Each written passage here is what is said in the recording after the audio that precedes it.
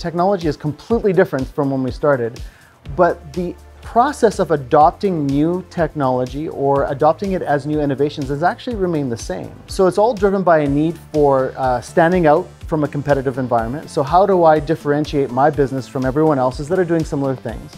And second of all, how can I increase my margins as quickly as possible? It's really those pains and gains that are driving the adoption of new technologies, and it will always be that way. And so when we try to map our pains and gains to opportunities that we can solve those pains or provide some additional gains, we can actually make really important and influential changes to a company's culture in how they adopt that technology. And it really is motivated by the want to be better, the want for more. It's rarely something that we have to go in and convince a customer to do. They're already looking for a solution, and we help them make that connection for those new opportunities.